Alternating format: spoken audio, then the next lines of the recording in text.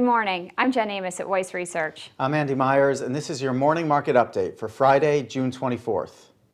Stocks on Wall Street opened modestly lower, despite some largely positive economic data.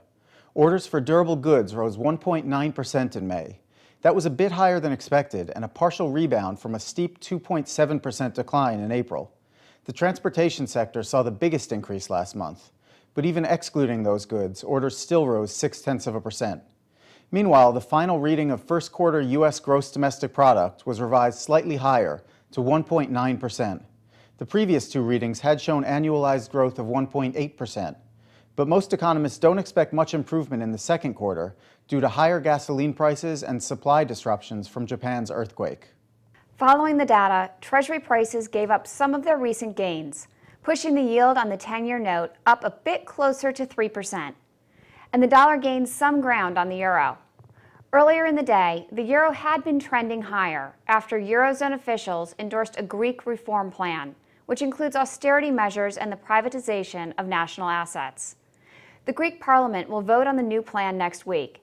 If it's approved, it would pave the way for the country to get more financial aid from the European Union and International Monetary Fund.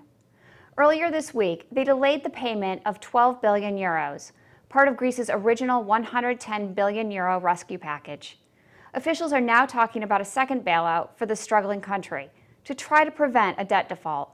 Disappointing earnings from two big technology firms may act as a drag on that sector today. Right now, Oracle is dropping 2.5%. It actually topped estimates with relatively strong profit numbers and a 13% increase in overall revenue.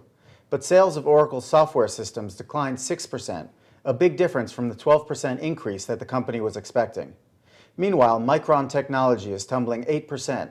After yesterday's closing bell, the chipmaker posted a 92% drop in its quarterly profit, and sales declined 5%. The results fell far short of estimates due to lower selling prices for Micron's dynamic random access memory chips. Margins on DRAM chips have been declining amid worries about oversupply and slumping demand for personal computers. Another technology-related company that may see some action today is Radio Shack. The retailer is down about 1.5% on news that it will be replaced in the S&P 500 index by Marathon Petroleum. One of the day's biggest stock winners also comes from the energy sector, gas utility Southern Union. It's surging more than 15% after Williams Companies made an $8.7 billion buyout bid for the company. The offer represents a 14% premium over Southern Union's closing price yesterday, and it tops a previous bid from Energy Trading Equity. Meanwhile, Diamond Offshore and Constellation Energy are both rising in early trading, following stock upgrades from FBR Capital and Wunderlich, respectively.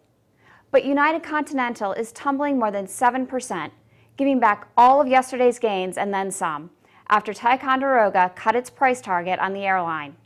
That's the latest from Weiss Research. Have a great trading day and a fabulous weekend.